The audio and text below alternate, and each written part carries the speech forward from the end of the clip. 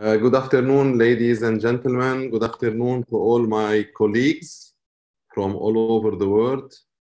I would like to welcome you today with this web-based education from ADEC Dubai. Of course, a special thanks goes to all the ADEC Dubai staff, start up with Dr. Abdulsalam Al-Madani, all the scientific committee, the International Advisory Board, and all the stuff that was involved in launching this web-based education, mainly in sharing knowledge and science within this very hard pandemic time. Anyway, we'll start today with our guest speaker, Dr. Paul Nahas, that he will be sharing with us his expertise in predicting and solving failure in posterior composite restorations. It's a pleasure for me to introduce my dear friend and colleague, Dr. Nahas, from the Lebanese University. It means, which is strange, it's been 2 months I didn't see him, and he is 20, 30 minutes away from me. So he obtained his DDS from the Lebanese University. His postgrad in prosthodontics studies were done in France at Claude Bernard Lyon, and he received a doctorate also in odontological science from the Lebanese University. He is currently an assistant professor at the Department of Aesthetic and Restorative Dentistry at the same university. And you can trust me, he is one of the finest clinician and very knowledgeable educator. It's a big pleasure, Dr. Nahas, to have you today with us. Good afternoon, everybody. Unfortunately, we cannot see you. Let's hope that you are staying safe at home and that you are finding enough time for being productive. And let's hope that we can go back to our clinic as soon as possible and to our normal life. As you can see from my title, we will be discussing a little bit about failures in posterior composite restorations. And the most important part of it is to try to predict the problem in a way to solve it. Because if we try to go back to Einstein, what he was saying a long time ago, he said that if you have enough time to check for your problem or to solve a certain problem, you need almost 99% of your time checking the reason behind your problem. After this, you can solve it within 5 minutes. And that's why it's always like this, even for posterior composite restorations. If you want to solve a problem in your daily clinical practice, you have to look behind this problem. I mean, you have to check for the reason for this. And to check for the reason for this, you have to know how to observe your problem. But observing a problem doesn't mean that you will get the reason behind your problem directly. You have to have a certain knowledge about this entity of, let's say, the material, let's say the techniques and everything. And from this 3 elements, observing, having the knowledge, you might understand the reason behind your problem, and thus you can maybe solve your problem. Of course, you have to plan for your treatment, and the best way to plan for a treatment is doing what we call an etiological treatment. Let me just try to simplify things for you. Let's go for clinical status. For example, if you have composite as for amalgam restorations, I will get my pointer here. So maybe we can, okay. And you can see this is a combination of 2 restorations, amalgam as well as composite. And both of them are almost have a marginal deterioration. So you have to look, for example, for marginal deterioration, or maybe you have problems with the discoloration of these margins. Maybe the surface of the composite is not well polished, so you have discoloration of the surface of your composites, or we have a lot of situations that might cause some failure in the eye of the patient, as well as in the eye of the practitioner. If you look also on your right side, the picture, you can see that this is a simple preparation, yet you have the mesiolingual cusp is so thin, so it might break. And these situations should be predicted before you restore in a way that you can have a restoration that would last for a longer time. Again, if most of the problems that occurs, sometimes you do your restoration, everything is okay, and after a certain time you lose your contact point. This is not because of your work, of course. It might be because of the patient. There's some kind of immobility in the tooth. So you can see these situations are somehow catastrophic because there will be some retention of food and you will have some recurrent decay. And these are situations that we are facing all the time in our clinics. Also, after doing a certain restoration, you will see sometimes you cannot see them, but you have to check for them and you have to know how to observe your teeth after your restoration. Look at this failure at the bottom, at the cervical margin of the cusp. So most probably the cusp was so thin, and this is what you might have at the end of your restoration. And trust me, within months, you will lose the cusp of this premolar. Modification of the color of the composite. You have to have the knowledge of the material that you are working with. And if you are changing from one material to another, ask the company the whole details about your material, whether it is a nano hybrid, whether it is a nano filled hybrid, whether it is a micro hybrid, and whatever the particles, whatever the materials, what you have inside your composite. So you will know that after certain years, whether it will change the color of its color or not. These are situations that we can face every day, especially in our days with the stress of the patients. You can see that there are a lot of patients that have hard, heavy bruxisms. And you can see from the photos that the patient have already destroyed a very big part of his premolars and molars. I don't want to talk about the interior teeth because even it's worse in the interior region, but in the posterior region, you can see these situations are very difficult to restore. Yet the tooth is still vital, and whether you go for a total restoration or a composite restoration, it's up to you to decide. But to know how to treat your patient, I will just within this presentation, will try to find the elements that will guide you through whether you go for a composite restoration or whether you go for a full restoration. And in this way, you can predict in a way or another the failure of a certain type of a restoration on such teeth. The same bruxism might create some like abfraction or a destruction of the enamel and dentin on the cervical margins, which might create some hypersensitivity sometimes, or maybe some decay because of food retention. And obviously it's not aesthetically, it's not acceptable by the patient. Yet you have to look again at the pathologies, whether your patient have a problem at the enamel layer or even the enamelodentinal layer. So you have some kind of difficulty to bond to such surfaces. And so whatever you do, you know that composite is more bonded to surfaces, and we are laying on the efficiency of our bonding. So if the surface that is supporting your restoration is not accepting in a way or another, your bonding is not helping to infiltrate our bonding in their structure, we might lose our bonded restorations. Also in the posterior region, the same, that we have maybe enamel amelogenesis imperfecta or even dentinogenesis imperfecta. More cases like these, you have to think about whether you go for composite restorations, the patient hygiene, is it acceptable in a way that your restoration would last? Even if you are an excellent practitioner, I don't know if the patient will help you in keeping such bonded restoration on such in a case like this. So just simplifying things.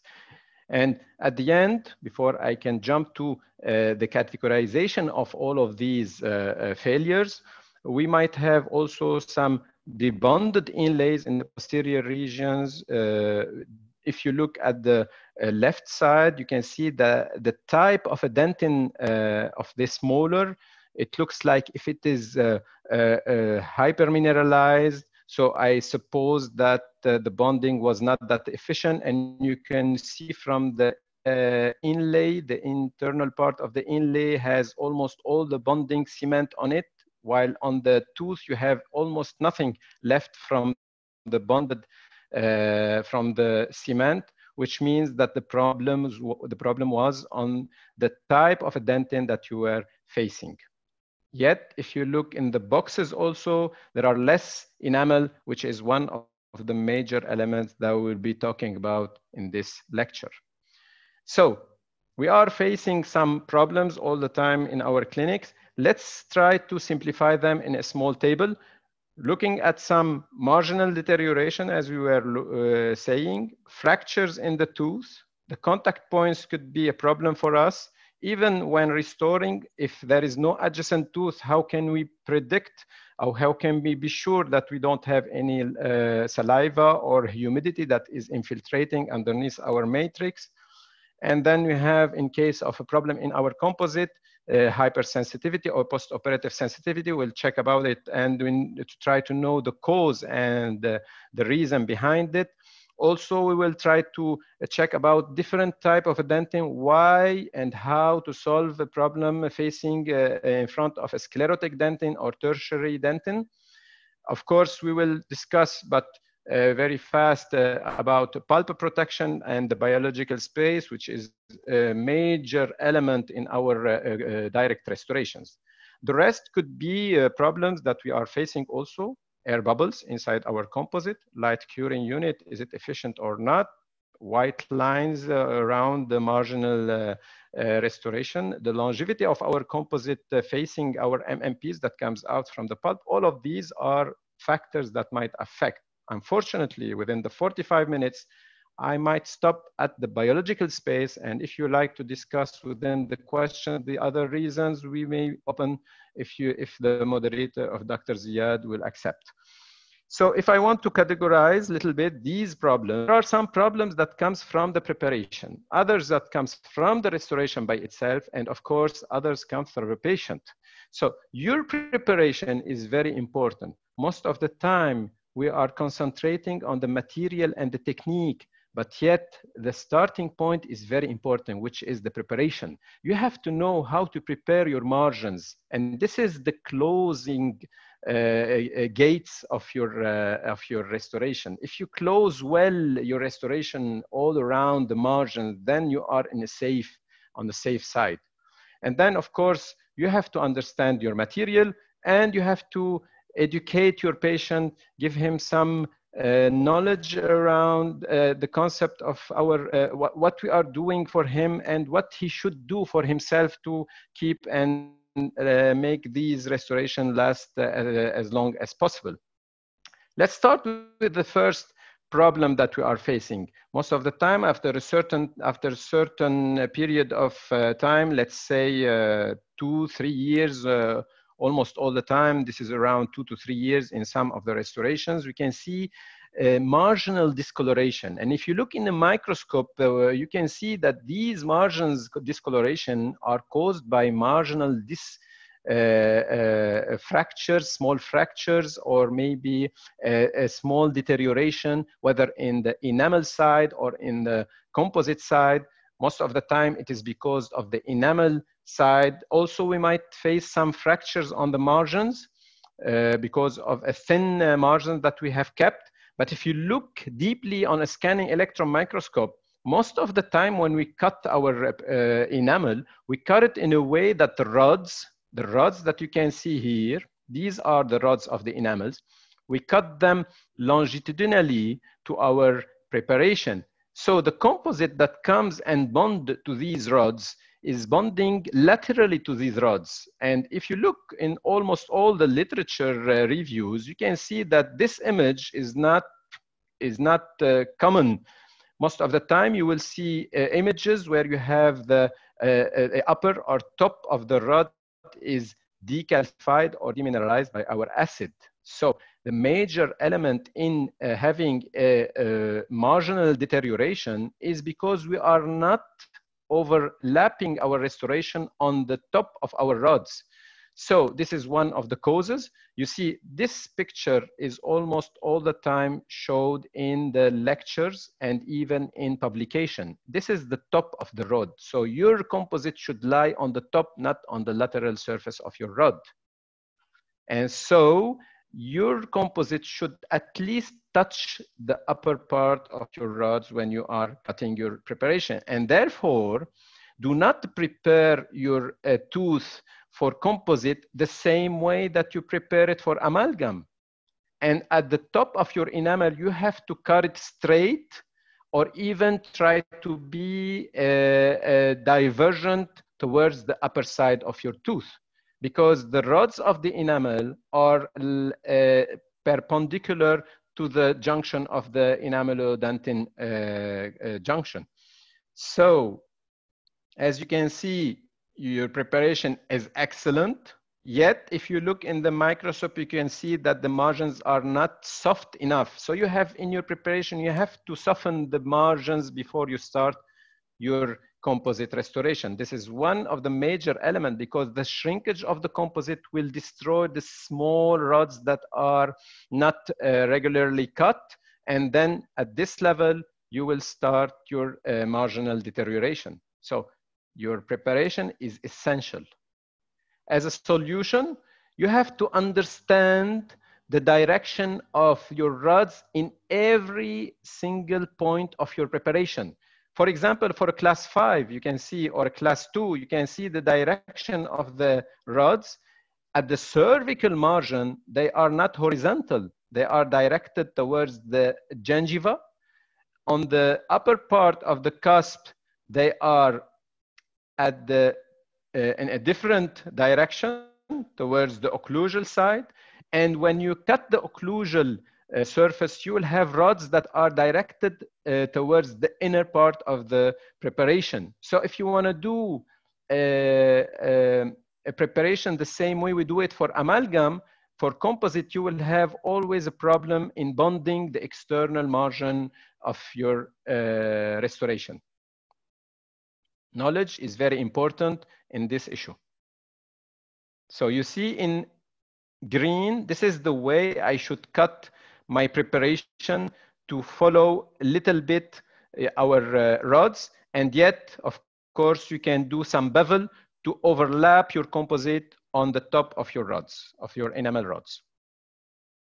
So you can see in a microscopy, the direction of the rods on enamel, they are totally different from the direction of the dentinal tubules.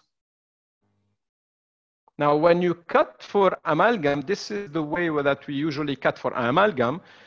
This is helpful in some way or another, but you have to look at the cavo-superficial angles, the mesiobuccal angle is not properly cut for composite, while the mesiopalatal angle is acceptable. Yet you have to look also in this picture, the presence of the enamel on the cervical margin. And if you have these margins closed with enamel, then you have to cut them with a direction towards the gingiva.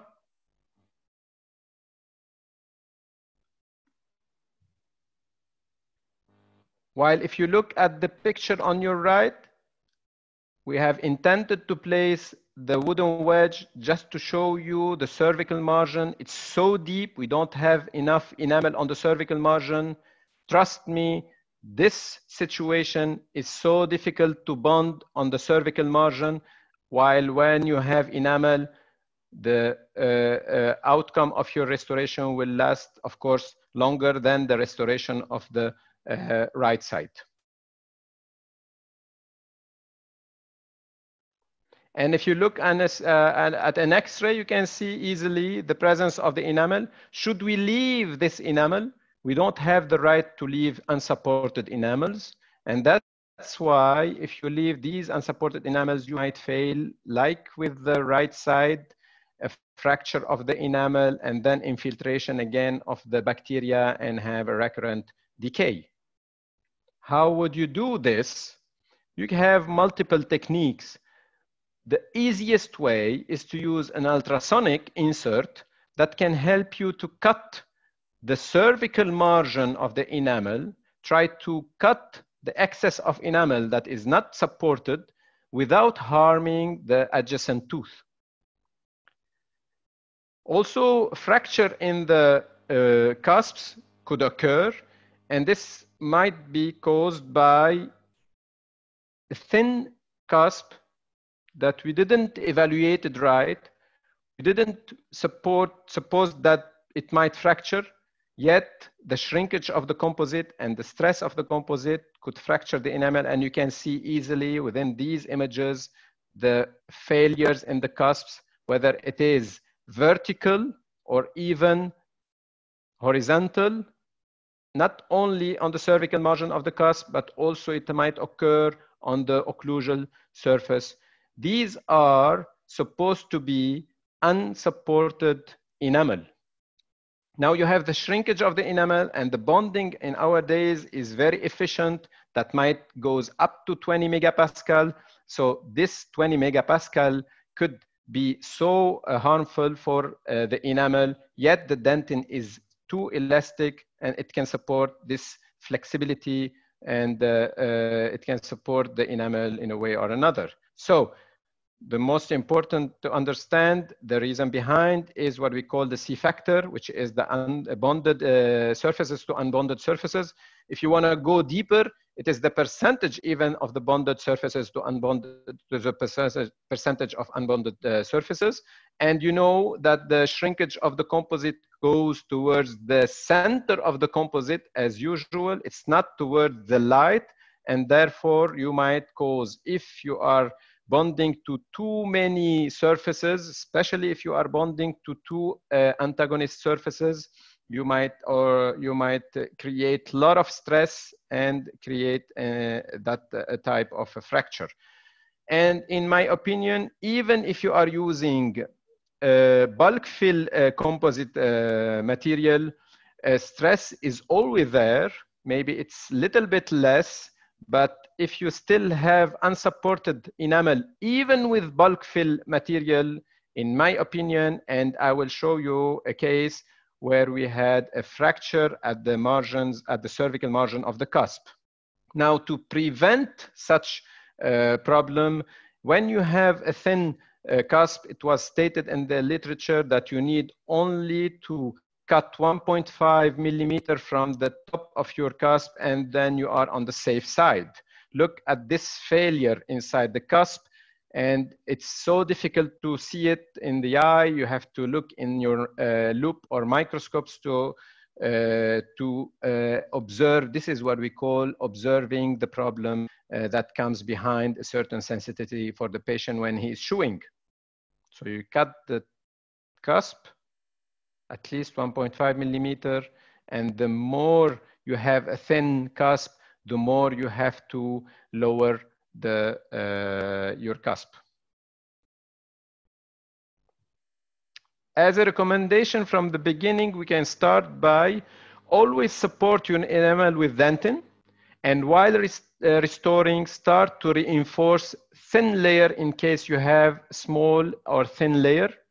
Try to do your cusp built up before you continue, yet do not go always with the transformation from class 2 to class 1 if you have a big restoration to do, although it is somehow recommended, and we will discuss it. The first layer of composite should be as thin as possible so that the stress will not cause too much fracture in your hybrid layer. And you try to do some progressive light curing to let the stress go slowly within your material. And it is recommended, but sometimes it's not easy to polish after a certain time. It is preferred after 24 hours so that the stress inside your material will be relieved. Contact points, how to solve them. As usual, we have a lot of techniques to restore our class 2 restorations or preparations. You have the partial matrix as well as the Toffel-Mayer matrix or whatever type of matrix you would like to use.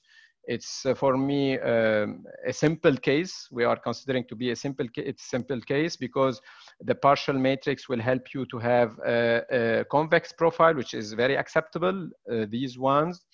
Such a ring was the old version. Now we are using rings that can fit in the embrasures, and even they have a V shape in the cervical margin, so it can fit also on top of your wooden wedge, which is much more comfortable for you to handle and to cervically close the gap and all around your transitional lines. The matrix should be as thin as possible. I recommend, and I practically use the 0.3 millimeter. So your wooden wedge should be placed at the right zone, which should be in between your cervical margin, the tooth cervical margin, and the matrix. So what you see here is the wrong placement of your wooden wedge. And of course, should be underneath. These are simple situations, but you have to always be sure that you are closing well your margins. So if you want to do a good cervical adaptation and a good contact point, like for example, this picture don't have a good contact point, or maybe we have lost our contact point because of the periodontal problem, you will have to find the problem first. Let's say it's a perio problem. So you have to tell your patient that this problem might occur after a certain time, even though you will solve the problem immediately. I mean, even if you try to close the contact point again, and that the periodontal problem is still there for the second molar, especially, and that the patient, while eating, the tooth will be a little bit mobile, so it will move a little bit towards the distal side. It will open the contacts again, and so the patient will come back to you asking you why this had happened. So you have to explain to your patient that this problem might occur again if you are still having periodontal problems. So what you have to do in this case, you have to pre-wedge your teeth, let's say the second tooth that you are going to restore. You have to pre-wedge it.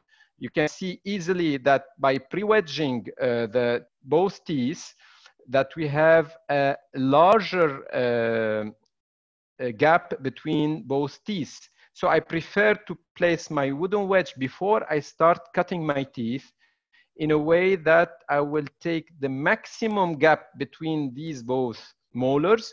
And when I restore my teeth again, then I will have a long-lasting contact point, even though we have some kind of periodontal problem for the patient. So this is one of the solutions that we are almost all using. And of course, you know that composite is not like amalgam. It's not a compactable material. So you have to, and I do it all the time when I restore my class 2 with composite preparations. I have to push all the time on my contact point during the light curing time. When you want to light cure your composite, you have to push your matrix towards the contact point of the adjacent tooth. As always, you have to do this, and I'm always doing this. This is not amalgam, it's a composite, and it doesn't have any pressure on the matrix. So you have multiple techniques if you like to use them. The easiest way is to use whatever type of material. Burnisher could help, or even if you like to buy whatever instrument.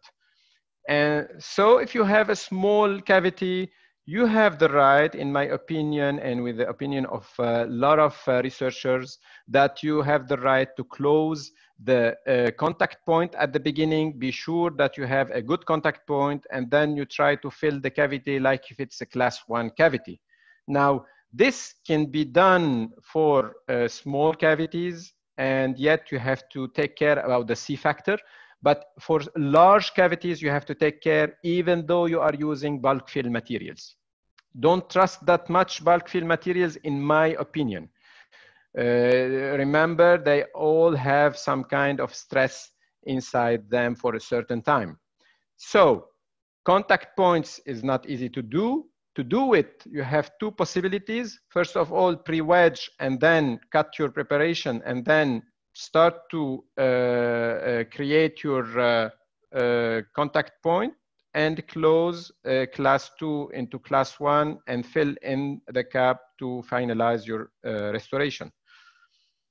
If you don't have adjacent teeth, just to be sure that you are closing well your matrix, especially on the cervical margin, and that was reported in all the books, try to close with a wooden wedge or whatever wedge you can create or you can model inside the patient of the mouth. Do not trust the closure of the matrix. Saliva would pass through, and under microscopes, it was clear that the infiltration of saliva comes in, and when you have saliva on the margins of your restoration is dead. So always close the gap, even if it is too large. This is a very simple wood that I have modeled, and you can place it, and so you have the closure of the margin. You are much more secured. So as a recommendation, we start by pre-wedging. If you have a problem in your contact point, you can use a pre-shaped and thin matrices because it helps you to have a nice profile also. And if they are so thin, so you can, they can help you to compensate the pre-wedging, the thickness of the matrix. Try to burnish well your matrix, and if you like, you can even burnish your matrix before placing it in the mouth of the patient. Apply your condenser. 100% of my restorations, I apply my condenser, whatever instrument you have, while curing your composite restoration. You have the right for some restorations to transform it from class 2 to class 1. So this is the second set of recommendations that we can use to solve some of our problems, yet we have to understand them before we try to solve them. Now, bonding to dentin is one of the major problems that all the researchers are working on for a long time ago. We have problem on the margins if you don't have enamel, and there are also problems when you have deep preparation. Now, both problems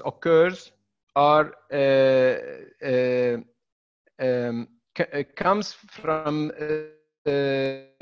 sensitivity. The patient comes back with a certain sensitivity. You have to understand well the difference between two types of sensitivities. There are the first one, which is the hypersensitivity. If this sensitivity comes from, let's say the patient tells you that I'm having sensitivity because when I'm eating, let's say, sugar, or maybe when I'm maybe drinking some water, while if the patient is having sensitivity when he is chewing on his composite, then there is a totally different problem.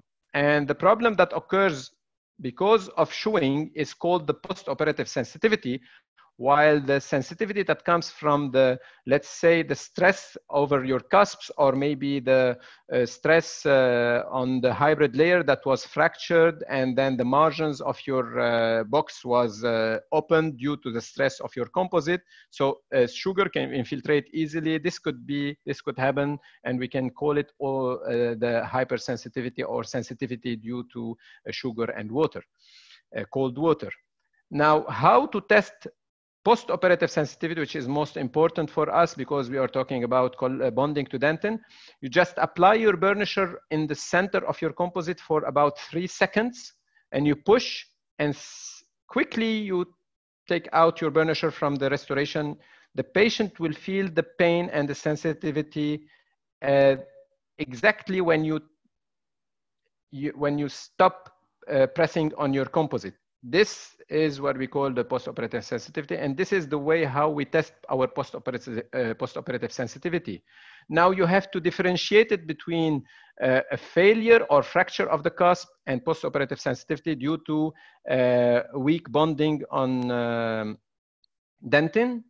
To know if there is a fracture or failure in your composite or in your cusp, you have to let your patient chew or maybe chew on a cotton roll, try to do some lateral movements, and so he can be sure that he is, if there is any sensitivity during his lateral movement, we can be much more sure that this should be failure in the cusp. Main causes of difficulty to bond to dentin is the presence of water inside your dentin. And of course, it's totally different from enamel because enamel has only 4% of water, while in dentin we have much more water, up to 20%. And practically this water comes from the pulp inside the tubules. And you can see lot of publications showing you on TAM microscopes the embedding of some of the water inside the bonding, and this would cause failure even at microscopic level. So bonding on dentin is not that simple as it is for enamel. And so the post-operative sensitivity could occur because of the problem of this layer of bonding. It could start because you haven't isolated well your preparation. So isolating with the rubber dam is essential. Also, disinfection is essential because bacteria could be infiltrating inside the tubules, and it creates some more destruction of the collagen fibers and also to your hybrid layer. And so you will have again an open margins, and then you will have a recurrent decay. So you will have again some sensitivity.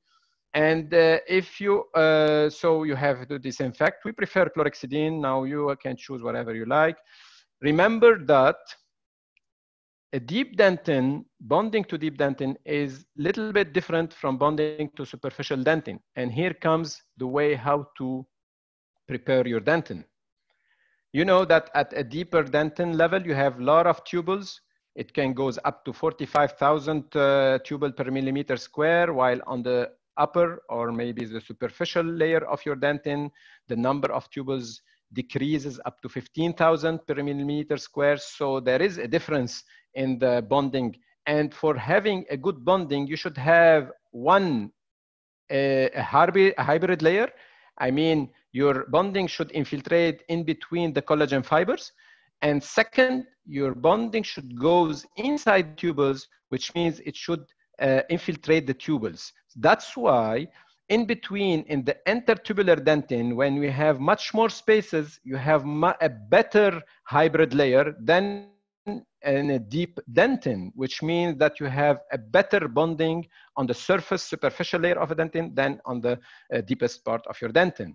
Now, more than this, you have to understand also the direction of the tubules. The same way as I was saying about the enamel, the direction of the rods is very important. Also, the direction of the tubules is very important. And therefore, for a class 2 restoration, when you have the cervical margin of your boxes, the dentin is not vertical, they are laying horizontally, laying horizontally. As I can see, as you can see in the picture, different direction are shown in this image. Horizontally laying the tubules. So you are bonding on your lateral tubule. It's not like when you are infiltrating in between the tubules and the intertubular dentin. Also, in some places, you have like sclerotic dentin. So you have closure of the tubules, much more calcified dentin, which is much more difficult to infiltrate and to create hybrid layer. Also in this picture, you can see it's a total closure of the tubules and a lot of calcification in between. This is a very difficult situation to bond on. While on normal dentin, you have normally horizontal, vertical tubules, and so it is open, and this is the easiest place to bond to dentin. And if you look clinically, what you see practically, you might see some black dentin, which is infiltrated, maybe infiltrated by amalgam corrosions, or brown. If it's not decay, then it should be some tertiary dentin, and tertiary dentin is much more calcified and it's hard to bond to. Should you go to chemical bonding in this simple situation? This is what you have to, what we will be discussing maybe in the solution. Look at this case, for example, the whole pulpal surface is totally black. You do not know what type of a dentin you're working on, but be sure that this type of a dentin is very hard to infiltrate. So you have to find a way to solve your, to enhance your bonding. Should you go for chemical bonding, like for example, resin modified glass ionomer? Are you so close to the pulp so you have to protect your pulp before placing your resin modified glass ionomer? All of these should be taken into considerations. Yet look at this type of a dentin. It's totally different from the class 1 part of the preparation. So preparing your dentin the same way for both type of a dentin is not logic. You're not gonna place your bonding the same way on both type of a tissue. You have to prepare this type of a tissue differently from the upper, the class 1. So maybe I would close chemically the with the glass ionomer cement in the difficult or highly calcified surface, and then I will go with a normal bonding on all over the surface. Our objective, of course, is to infiltrate the hybrid layer. And if you leave your hybrid layer for a certain time, your collagen fiber for a certain time, and you didn't prepare it well, you will lose this surface and all the collagen will collapse. That's why most of the companies are marketing what we call the self-etch adhesives. And yet, although they are very well accepted, and their bonding goes up to 13 megapascal, maybe up to sometimes 20 megapascal, still the 3 steps bonding system, which is called and considered to be the gold standard, is still having and getting and giving us much more bonding that can goes up to 25 megapascal. Remember that when you bond to dentin, your bonding is not 100% perfect, and nobody in the world can create a 100% perfect bonding. There is always some places where you have a fracture in your hybrid layer. There's always some places even your hybrid layer is completely destroyed, or even a separation between your composite and your hybrid layer. This is possible. Now, all your treatment should follow the symptoms of the patient. Practically, we prefer to wait if the patient has some kind of hypersensitivity for a reason or another.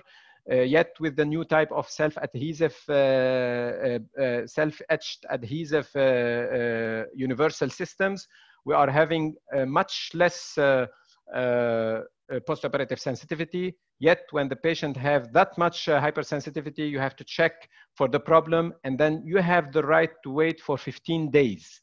If the symptoms start to decrease, then you have the right to wait more until it decreases totally. And you have the right to wait up to 2 months. 2 months if the patient is not that much suffering. And so the 2 months will help you to, because in the articles, everybody's stating that after 2 months, if there is any problem inside the pulp and the odontoblasts, they will, it will be reversible totally at the histological level after 2 months. That's why I wait for the clinical symptoms for 15 days. If everything is okay, I have the right to go a little bit far and just to check whether the vitality of the pulp is okay within the 2 months. Now, if you etch your dentin with phosphoric acid, which is not actually recommended. And I can show you on this photo that I have done on my microscopes. You can see that the acid which is in blue has infiltrated that much inside the tubules and opened too much our tubules. And such infiltration is not acceptable in our days. We do not need that much infiltration. And look what happens if you use your bonding that I have colored. And after etching the dentin at a deep dentin preparation, you can see the infiltration of the resin inside the tubules is so far than what we were predicting.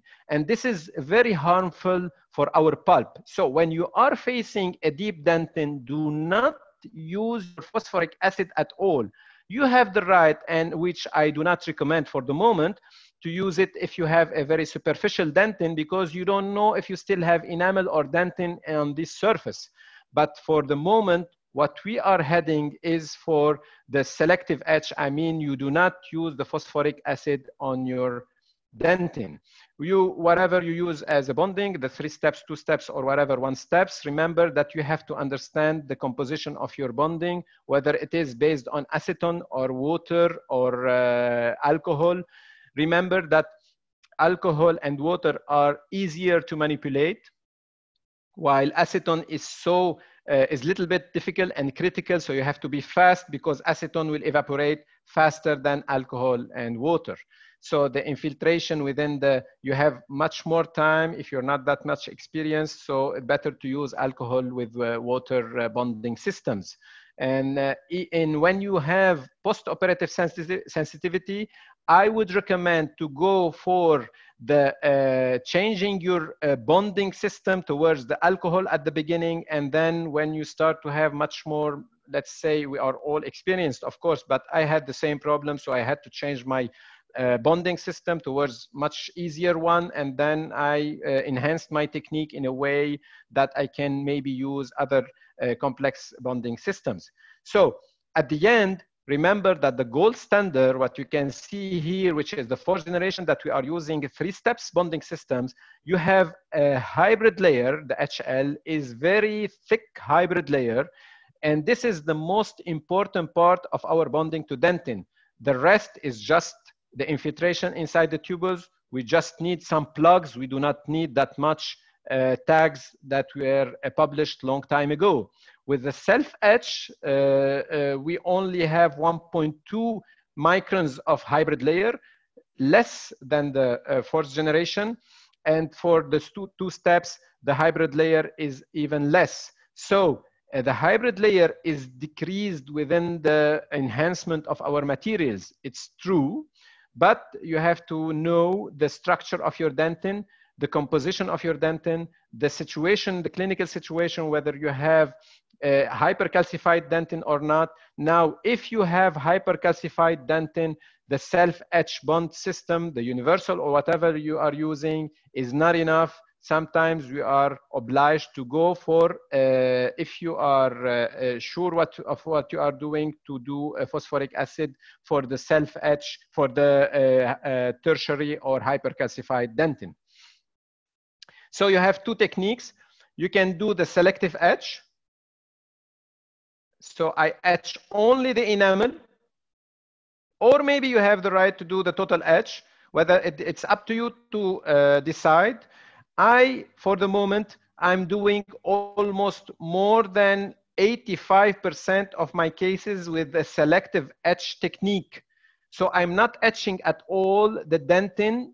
I'm just etching my dentin with the acid that is embedded inside my bonding systems.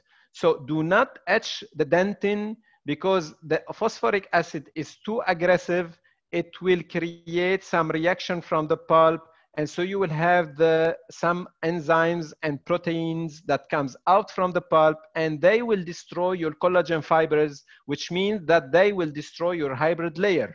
Do not etch your dentin with phosphoric acid. And then you continue normally by bonding and so on. Remember that it is better to check for your, I think I'm almost, it's 4 minus 10. Ziad, can you hear me? I think we are at the end of my presentation. I will go fast a little bit here. So if you have deep cavities, I will explain for you something very interesting when you have deep cavities. When you are having deep cavities, there are two possibilities. The most important part is the biological space, and the second part is your pulp. Now, the biological space, just to remind you a little bit, it should be around 2.04 millimeter from the level of the bone towards the junction of the enamel cemento. Let us suppose that you have two cases, as you can see on the left and on the right. The right side of, I have my pointer again, okay. This side, I still have a difficult biological space, or maybe the cavity is so deep, but we are not facing any problem with the pulp. While on the left tooth, the first molar, the decay has already touched the pulp, so we have problems. That's why we had to do the pulp treatment, the endodontical treatment, of course. And then, in a way or another, we need, let's say we are obliged in a certain way to do for the moment the composite restoration, waiting maybe for the full coverage of the tooth or the crown, depending on what happen, especially nowadays where we are not, we don't have the possibility to do to see our patients every now and then. So maybe we can go, we prefer to do some composite restoration, waiting for the full crown to be done. So we did the endodontical treatment. And then after, as you can see, I have cleaned all the restoration. I'm trying to explain how we can do deep marginal elevation. The first of all, we have to restore the cervical margins of your tooth.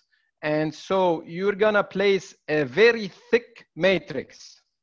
Remember what I'm saying. You place a very thick matrix. It's a hard matrix that can go inside your sulcus easily because it is thick. It will not bend easily. And then you will have to place your wooden wedge.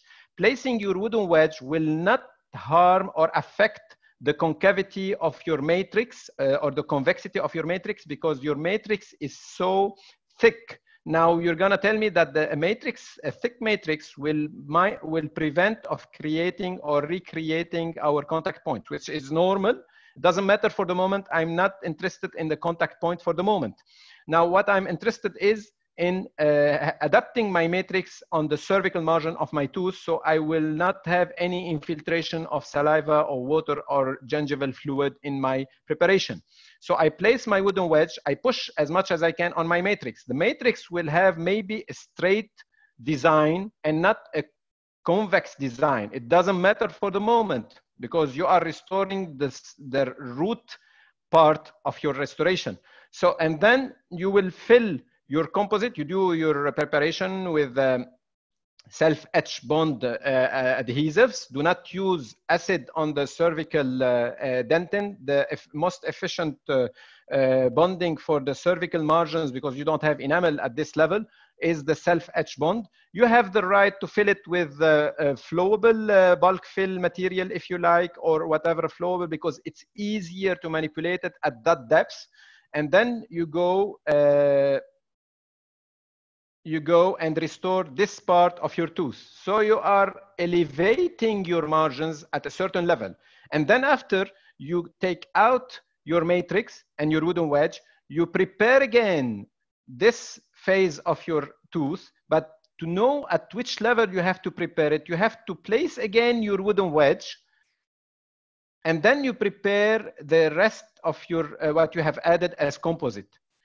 What is important here is that you have to be at the same level with your wooden wedge. So don't worry to cut again until you reach your wooden wedge. This way you are sure that your wooden wedge will plug your matrix on your cervical margin. And then you continue your restoration like if it is a normal restoration. This is what we call it the deep elevation. And a lot of times we had to do it because we already have biological space enough because the bone was completely destroyed by our decay, not our decay, I mean by the decay.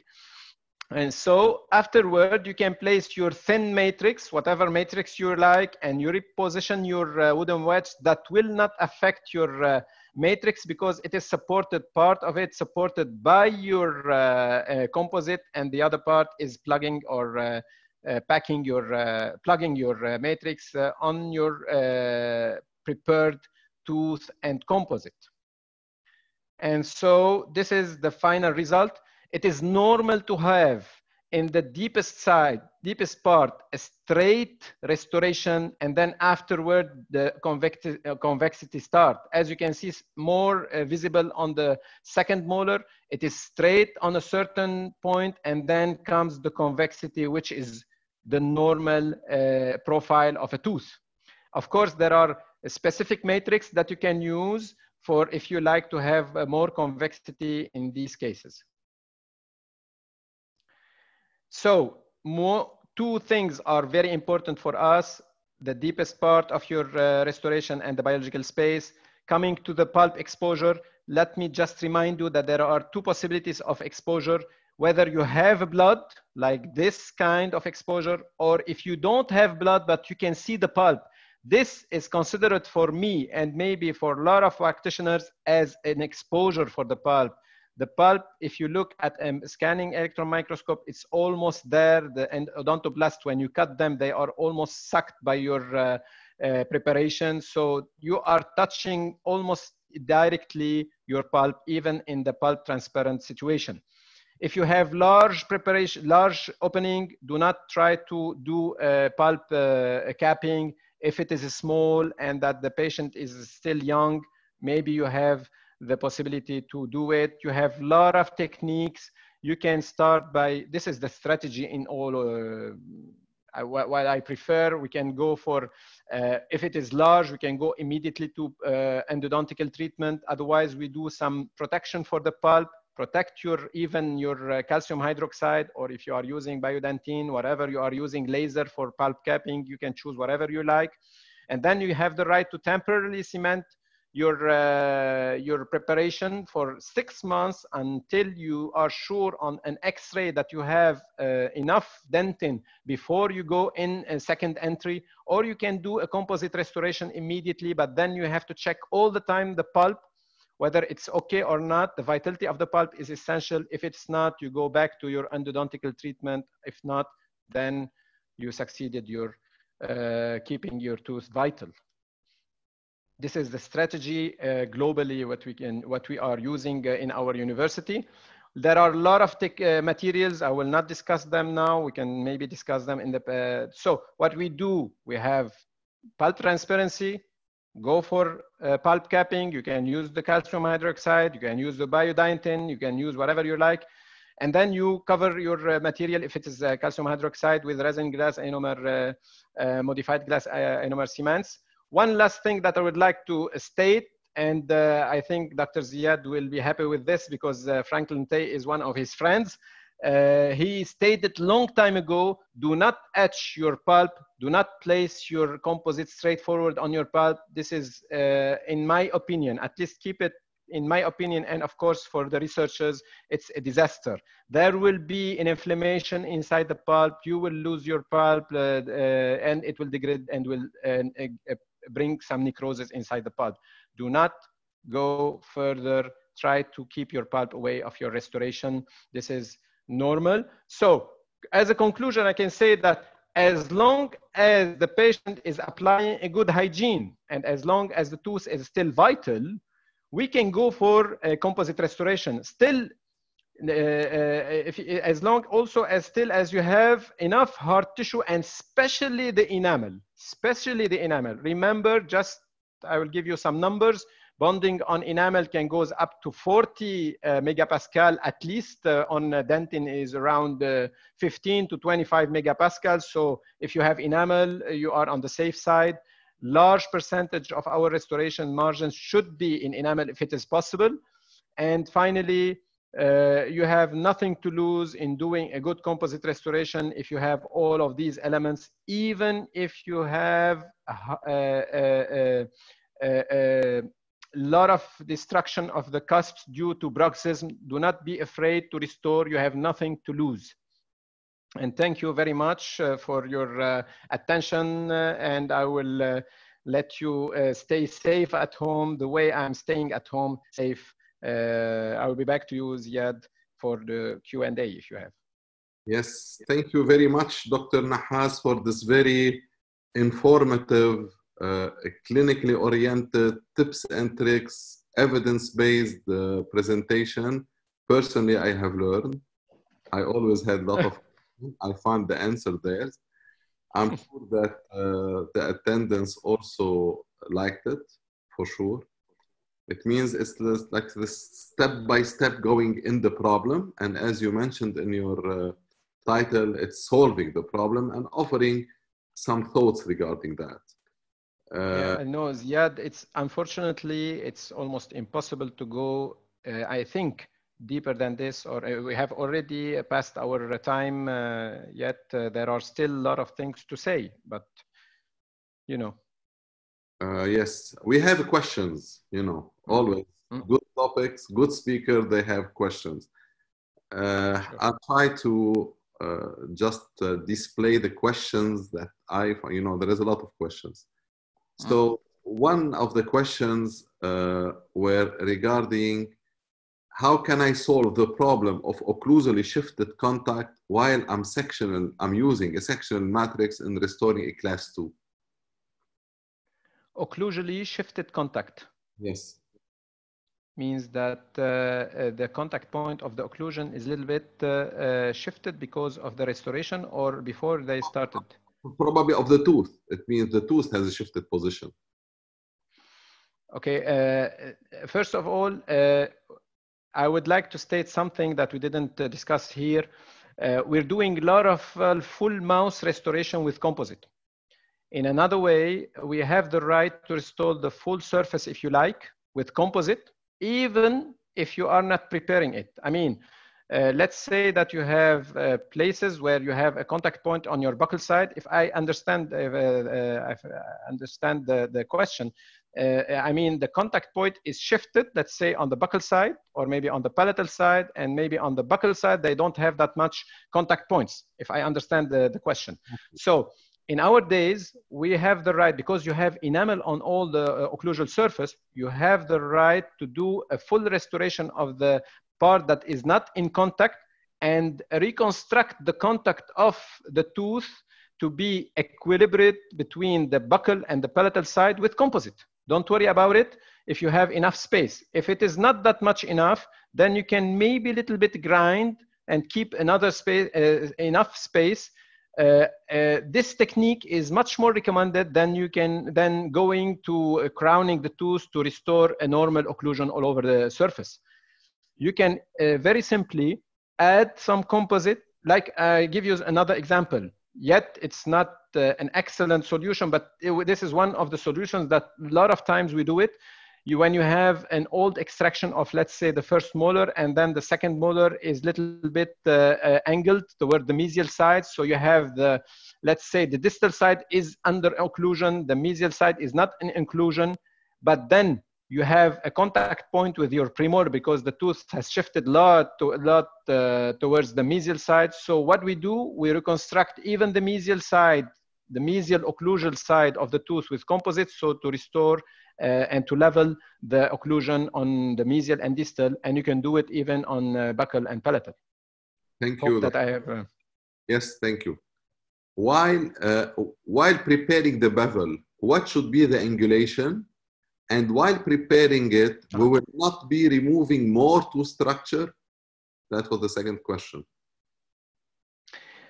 Of course, we are moving structures from the enamel when we are beveling. It's normal, but the advantage of having a bevel is more than if you are not doing a bevel in enamel. I mean, always in enamel. Now, the angulation, it changes depending, as I was saying in the preparation at the beginning, the first factor or the first failure problem, depending on the direction of the enamel.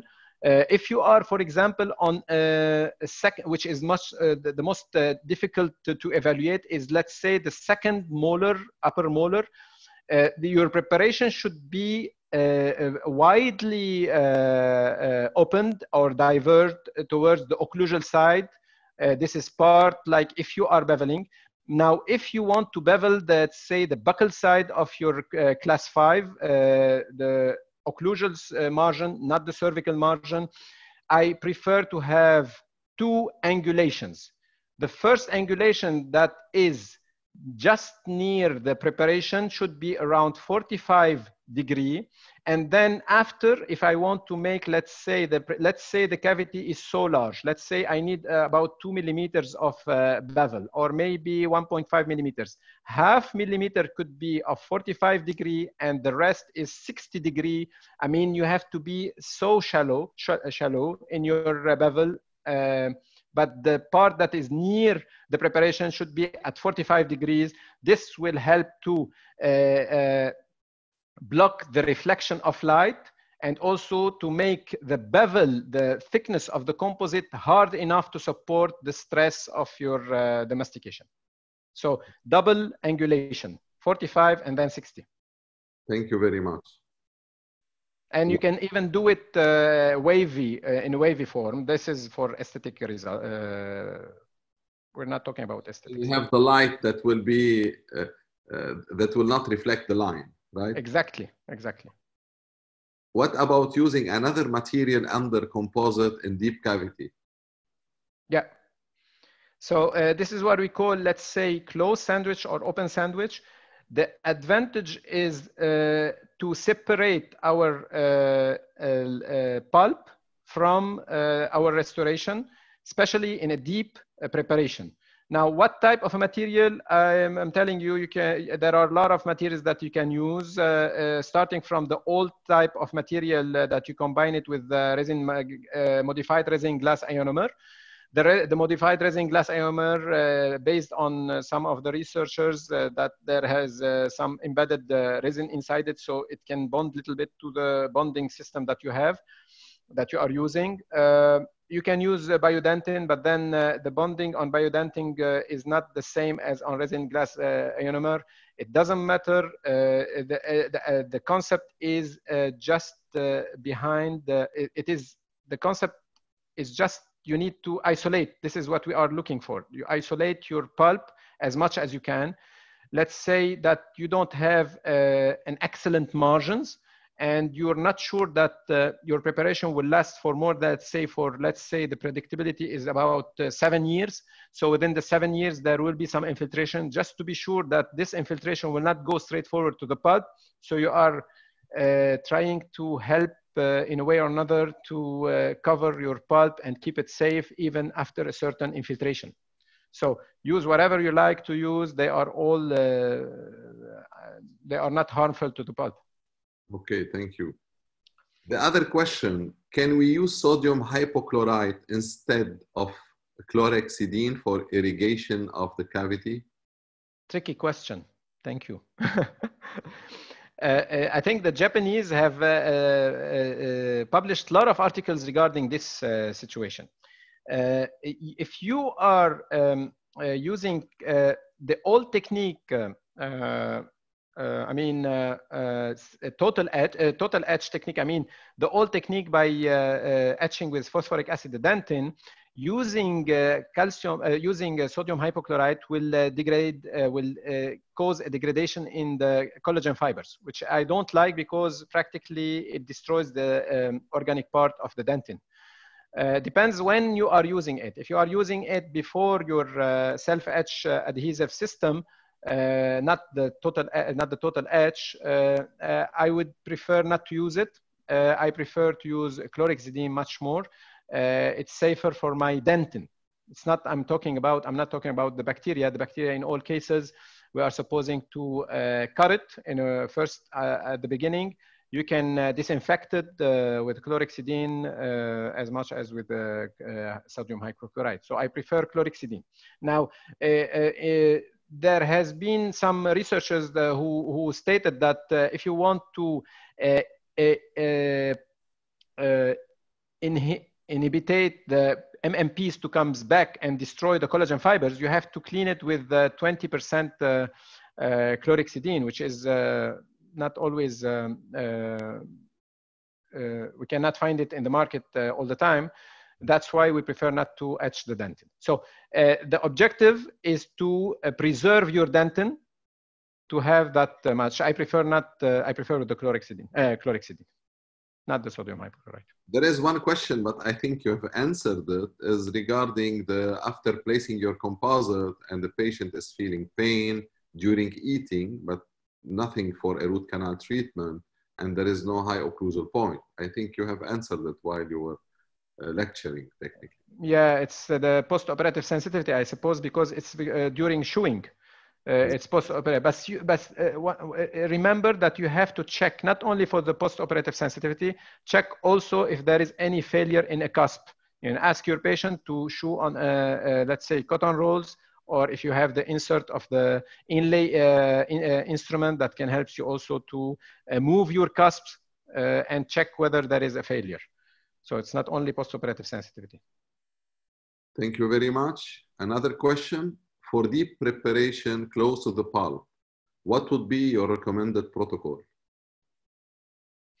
Okay, close to the pulp, first of all, the most important part is to really diagnose the situation of your pulp. And to diagnose the situation of the pulp, it starts by asking questions to your patient. Whether the pulp is in good health, you have to check whether the patient is having pain spontaneously and so during the night or not. These are the major elements. Trust me, this is the major element. And then after, if you like to test your pulp, you know that we can test it with whatever cold, even if you like heat. And there is, if you have the opportunity to use the Doppler system, it's a little bit costly, but it's very efficient in checking the flowability, the flow metric of the blood inside the pulp chamber. This is one of the most advanced technique to check whether the pulp is in good condition. Now, if it is in a good condition, this is a major element for me. If it is in a good condition, you can do, first of all, we've been working on disinfecting with laser. We've been working on disinfecting with chlorhexidine, of course, some of our research that have been done on lasers also, the erbium YAG and erbium chromium. And you know, Ziad, that we've been conducting this about 4 years ago. We've been working on this. And then you have to isolate. Now, the protocol that I prefer to use are 2, and this depends on the situation, the clinical situation. I'm sorry to say, but this is the only material. It's modified MTA, which is the biodentin. I'm sorry, but I have to state this is the only material that's in the market, so I'm not marketing anything, Yani. And then if you don't have in your hands, you have to place, if you want a calcium hydroxide over the deepest part that is maybe transparent from the pulp, the transparent part of the pulp, you have to close it with calcium hydroxide, and then place a patch around your calcium hydroxide. I mean, place a resin-modified glass ionomer, not only on the calcium hydroxide, but you have to place it even around the calcium hydroxide. Now, the critical point is that if you don't place right your calcium hydroxide, you will have a direct contact of your resin-modified glass ionomer that is a little bit acidic at the beginning with the transparent part or the tubules or maybe your pulp. And this is harmful for your pulp if you go back to some researchers. So I prefer to be sure of placing this protocol, otherwise go for the biodentin. Dr. Nahas, thank you very much for the very informative lecture. Thank you very much to all the attendants that were with us today. Thank you very much, ADIC Dubai, for this very nice web-based education to everyone, sharing this beautiful scientific, while again, we are into this crisis. And hopefully to see you very, very, very soon.